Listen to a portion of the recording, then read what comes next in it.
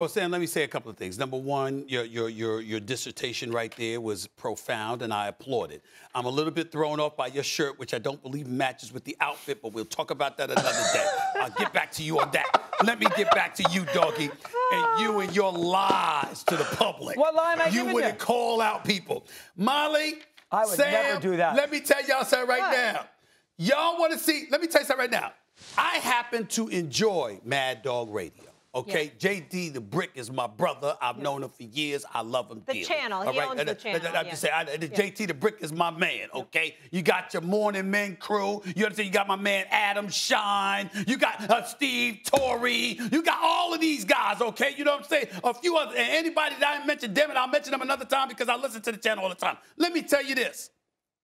Nobody in the public complains about the Mad Dog Sports Radio channel.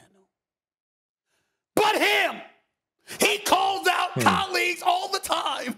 All the time. I mean, all the time. Freeze. You know what I'm saying? All the time. Oh, stop it. Freeze. He's calling them out all the time on his own channel. I mean, did you hear this guy? I mean, my God. I mean, what is he talking about? I was listening to him today. I wanted to throw up. I mean, my goodness. I mean, can they get it together? This is what he's talking about on his channel. He's telling people, I mean, why do you people even listen to him?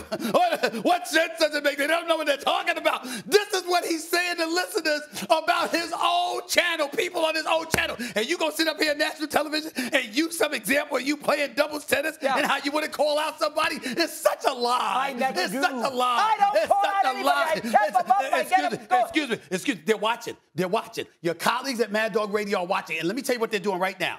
They're picking up the tape. Stephen A. makes a great point. And they're going to have tapes of you calling them out. But you don't call out teammates? Stop it. It's hypocritical. Aaron Rodgers looked like a choir boy next to you and how you've called out people before. I'm in the entertainment business. He's a quarterback. It's a different story. Excuse me. Last time I checked, football's entertainment. Last time I checked, he went 13-3 the last 3 years. Or 13-4 last year and 13-3 the previous 2 years. It ain't like he ain't winning. It ain't like he ain't winning games. He's getting it done. He's producing. He's got to win a Super Bowl, got to get back to a Super Bowl, but he's still winning football games during the regular season to get you to the dance, to have a chance, and that is entertainment. Matter of fact, football is more entertaining than talk radio.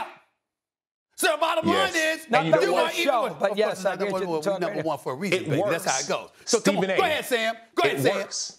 It works. Like everything, like Aaron Rodgers has been number one for a reason, right? Mad Dog, your sports radio, right? This is what leaders do. Leaders bring out the best in their people, whatever it takes. If it takes calling them out in the media, then do it. If it takes lifting them up, then do it. If it takes saying, hey, Alan Lazard, I believe he's the number one, then do it. Great leaders do it, and that's what Aaron Rodgers is doing. Thanks for watching ESPN on YouTube. For live streaming sports and premium content, subscribe to ESPN+.